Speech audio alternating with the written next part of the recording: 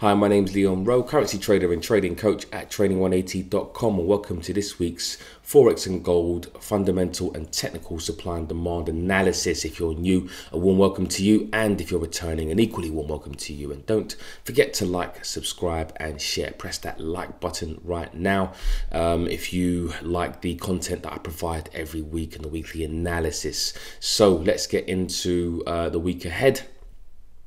And zooming in straight away, so the US and UK are releasing key inflation reports next week, with investors looking forward to see if the recent price pressures show any signs of abating amid the economic growth slowdown. So that's quite important. The reason why is because there is this theme that the global economy is slowing down slightly, and if inflation can show signs of abating, then the central banks won't necessarily have that much pressure on them to hike rates. The last thing a central bank wants to do with a currency is hike rates in the midst of an potential economic slowdown, right? Because that's what's known as stagflation, and so stagflation is a really difficult situation for central banks to be in. So they need economic growth, right, in order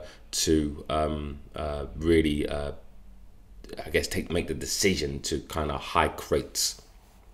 They have to do it anyway if inflation is above and persistently above and consistently above their 2% target, but it makes it more difficult in the midst of a potential global economic slowdown.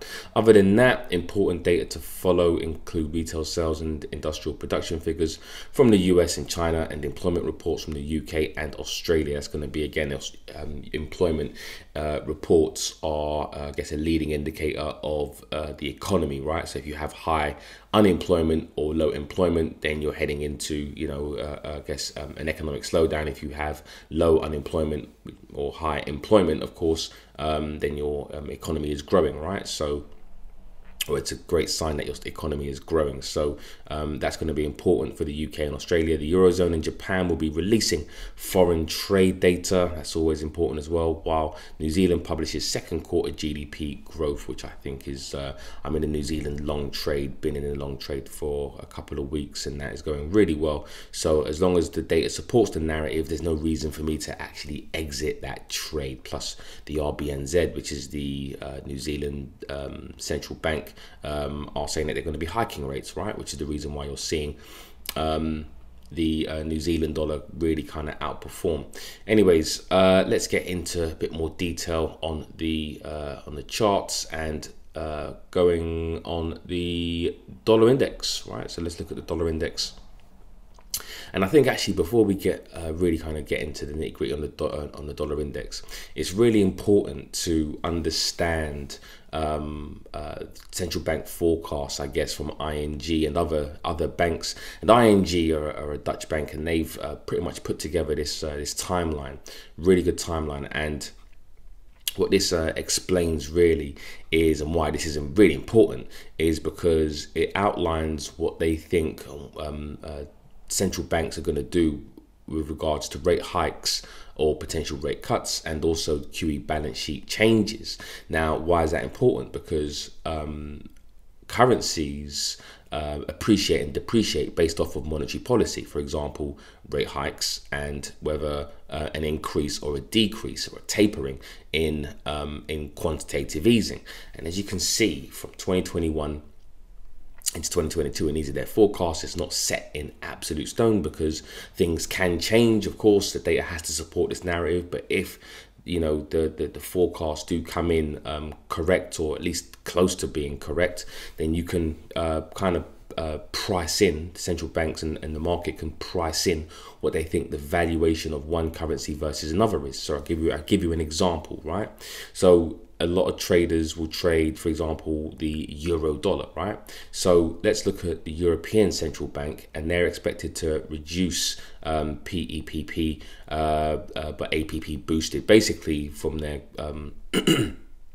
quantitative easing perspective. There's a little tiny bit of tapering, and we'll get into this a bit later when we look at the euro.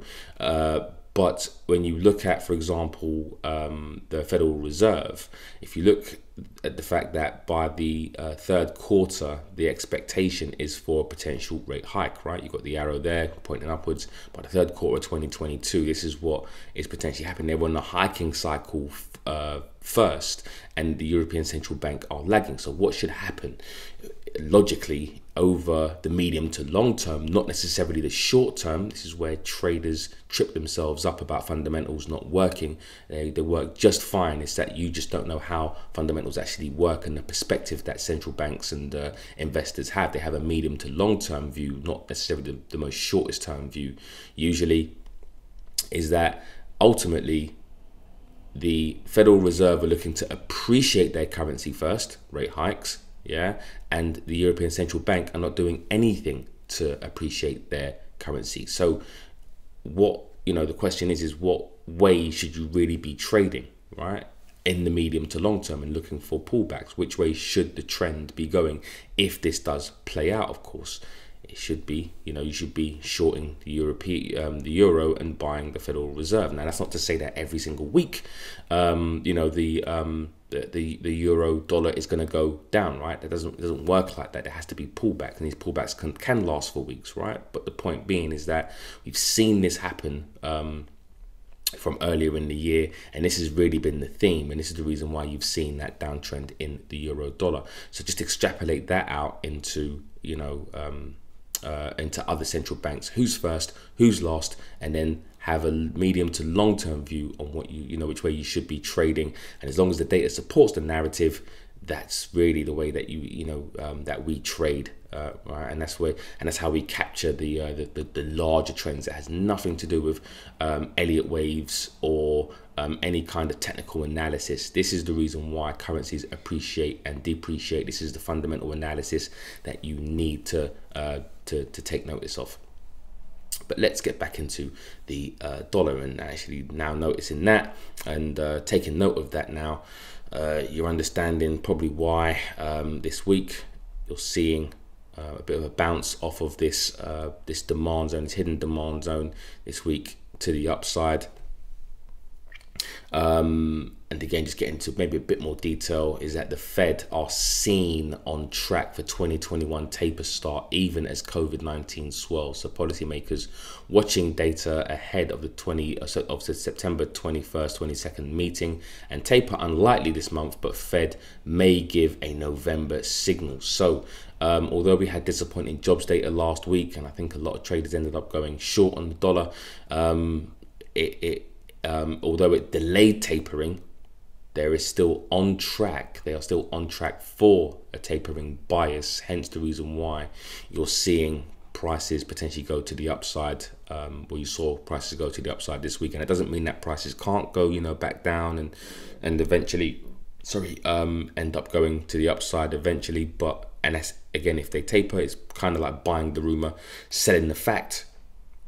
But overall, the bias for the dollar, although it's a bit more neutral for me, probably more to the upside than to the downside. But again, the data needs to support the narrative. The better the data, so if employment comes out, retail sales come out, unemployment data comes out, and the central bank is still talking about tapering in November, hopefully you should see the overall trend, continue to, the upside. Of course, there will be pullbacks within that, but overall, pullbacks should be looked at as buying opportunities.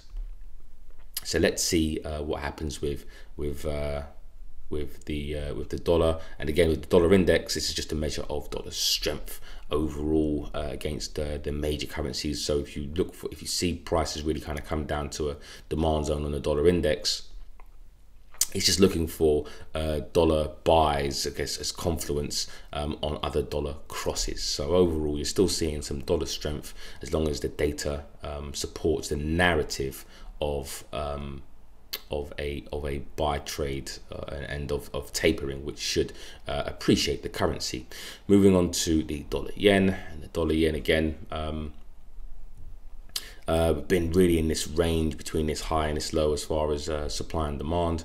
Again, I think any real, any major pullbacks, I think are probably buying opportunities. I think if prices can come down, a really kind of deeper pullback, my bias would be to the upside. Although if prices do come up into a area of supply, that level has been touched several times, but I think just above this 1106.2 area would be actually a decent short, but you'd have to really kind of see risk off come into the market. Risk off is when there is a flight to safe haven protection. If there is a lot of fear, uncertainty in the market, and prices come up, then money tends to flow into safe haven assets. The dollar actually is considered a safe haven asset, but I think the Japanese yen should want to strengthen it, as it is one of the main safe haven assets. But overall, my bias is to the long side, so probably just looking for pullbacks on this currency pair. Dollar Swiss this week, you've seen basically the dollar kind of push up, break through that demand zone, which had been kind of touched several times, came up into this area and sold off a little bit. I am looking at getting into this trade, but waiting for a deeper pullback. I really want something around this 91 round number area for me to get long, or if prices really do proof of value, which actually would be somewhere around here. 1 second. There and there, so prices have made a new high. So yeah, so if prices do pretty much come back down into this zone, that's probably the first area to look for potential buy trades. But I do think the ultimate buy for me anyway is somewhere around this 91 area. Those of you who are in the private members Discord group will recognize that as a stop hunt zone, or if prices can come down to this 90 cent area here, 90 cent and a half zone around here. The Swiss franc for me is no way even near a buy, again, unless there is some risk off sentiment. Until that really happens, and even then I probably wouldn't buy the Swiss franc. I'd probably just wait for risk off to push prices to where I want to be a buyer, and then look for a buying opportunity. But if you do want to get short, that was the opportunity. I think probably just a bit higher than that, if you want to get short again, would be the best or the better zone. Moving on to the dollar CAD. Dollar CAD has been, again, a bit in a range, bit choppy. I do think that let's have a look. There is a bit of supply, not necessarily the best supply in the world, but there is some supply in and around here, and then we got bit more demand as well. Drag that slightly up. It's not really a pair that I'm interested in. I think the both central banks are pretty much on a tapering and hiking cycle over the next 6 to 12 months. So for me, there's no edge there when trading. Fundamental analysis, you're looking for divergences, or convergences, but divergences meaning one is hiking and one is at least holding rates or cutting. Right, that's really the divergence you're looking for. And if both central banks are hiking rates, then there really is no divergence there. So for me, it's not really a currency pair that I'm looking at. But if you are, then you're looking at probably a deeper pullback into this area, this 124 zone, or looking at the highs. I think that this area here is a really nice area to look for a short technically, but you'd have to believe that the Canadian dollar is an absolute bargain at these prices against the US dollar, and vice versa. If you're buying in demand, you'd have to really believe fundamentally that the US dollar is an absolute bargain against the Canadian dollar. Moving on to the New Zealand dollar, US dollar, and as I was speaking about earlier, the RBNZ are actually looking to hike rates, and that's pretty much why you're seeing this massive move, right? And there should be probably some sort of pullback, but pullbacks I think should be looked at as buying opportunities. So at the moment, from a demand zone perspective, really you have to wait for kind of a pullback to get long, or if prices do make higher highs and pull back into this demand zone, which would be here, that would be really the play to look for if you're looking to buy the New Zealand dollar over the US dollar. Now, if GDP comes out this week on the New Zealand dollar, and it comes out, is really poor, then actually, in fact, this will be a really nice sell trade opportunity to take advantage of some potential selling on the New Zealand dollar, because if GDP doesn't support a rate hike, for example, which is what the central bank want to do, then the market has to reprice and revalue the New Zealand dollar, right? So if it comes out as poor or really disappointing, then in fact, if you are in this trade, probably maybe look to take some sort of profit, and also potentially if you're not in this trade, you may want to take advantage of some short-term selling on the New Zealand dollar. Moving on to the pound. The pound again and the US dollar fundamentally, I think, are again in the same place when it comes to looking to hike rates, right? They both looking to hike rates and taper soon, although the British pound is seen as being ahead of the US dollar. So ultimately, if they're ahead, then prices should want to drift, higher. I'm not saying it's going to be this week, of course. No one knows short-term price, but overall, if in the medium to long term, you should have an overall longer-term trend, because if, like I said, the British pound are hiking rates sooner than the Federal Reserve, then that's really the path that prices should want to go in. But also looking at the pound this week, there was some disappointing news. The UK economy. The UK economy's coronavirus rebound grinds to a halt in July. So GDP rose just 0.1% as services, manufacturing stagnate, and more troubles ahead with ending of support programs and tax rises. So the UK economy barely grew in July, suggesting the recovery from the coronavirus recession is rapidly leveling off, and consumer spending weakens and supply disruptions hamper production. So it wasn't great news, and this was due to I guess we had a bit of what was known as a pingdemic, where the NHS, the National Health Service app, was alerting us as to if we were potentially in contact with someone who had coronavirus, and if we were pinged, then we would have to self-isolate. But what was happening is that even whether you had corona or not, the fact that you had to self-isolate caused a lot of disruption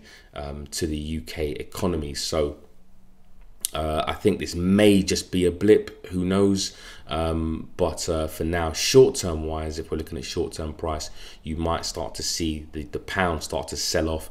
But again, if the data supports the narrative as far as GDP comes out in the next quarter as being really good, then this could be a decent buying opportunity in and around these zones. And I think probably this 135 area would be a really bargain price for the pound. So if you want to take advantage of maybe some short-term sentiment, now would be a decent time to look for a shorting opportunity if you're looking to trade this pair. But to me, I think this pair really isn't on my list at all of pairs to trade. There are much easier pairs to trade, meaning that there are pairs with bigger divergences, rather than looking at monetary policy that is really kind of heading in the same direction. Moving on to the euro dollar. And the euro dollar, so this week we've seen a bit of a sell-off, and in fact I did make a video this week regarding how to trade the news, and really why buying or selling the dollar and buying the euro around this area here, because this was a jobs miss, right? There was a massive jobs miss last week Friday, and so I made a video for the private members, but also posted it publicly for YouTube as to why if you're looking to buy the euro and sell the dollar, which means you would have been buying at highs, why that was a terrible idea, right? And I'll kind of break it down in that video, and if you watch that video, you'll understand how exactly this played out, and you saw basically people getting stopped out, right? Liquidity hunting, etc. That's not to say that prices can't go higher, but it was a really a bad idea anyway to kind of buy the euro and sell at lows, or buy the euro at highs, even based off of that, because the market really doesn't move on, or the market moves mainly on fundamentals, yes, but in the short term it's more to do with liquidity and the avoidance of slippage. So if you watch that video, you'll see basically the plan and how pretty much it played out. Anyways, euro this week did have their the ECB did have their announcement, and the title is "The Lady Isn't Tapering but Ask Again in December." So there's been a lot of hand-wringing over Lagarde's statement and what it means for the future of the ECB bond buying program, but a bigger test is looming. So pretty much Lagarde was very vague in her assessment of whether the European Central Bank were looking at tapering and what type of tapering, and then what that would look like. And again, tapering is an appreciation of the currency. So the market was pretty much left scratching their heads. But I'll just read this first paragraph. The European Central Bank has made a very small down payment on prolonged economic recovery, one durable enough to withstand COVID-19's troubling variants. But the big decision making comes in December, when the central bank undertakes a comprehensive review of its bond buying program, with a few more months of delta under its belt and a better sense of direction about the Federal Reserve's withdrawal of stimulus.